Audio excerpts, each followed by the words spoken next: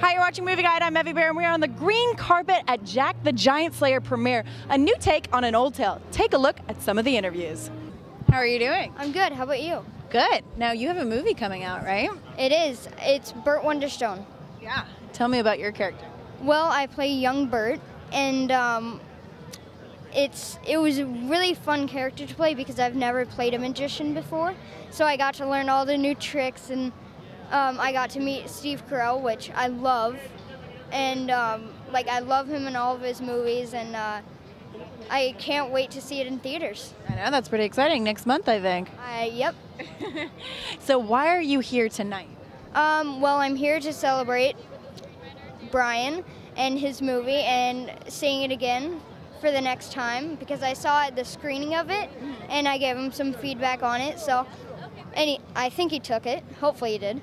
And I'm here to congratulate him on his movie, and I hope it does really well.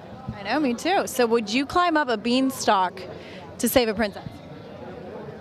If I had known that there were giants up there, probably, because I would have like a team assembled, like the Avengers or something. They wouldn't scare you, those giants? No. Not if I trash talk them, freak them out. You could do it. I think you could take them. That's a wrap from the premiere of Jack and the Giant Slayer. Take a look at the review at movieguide.org.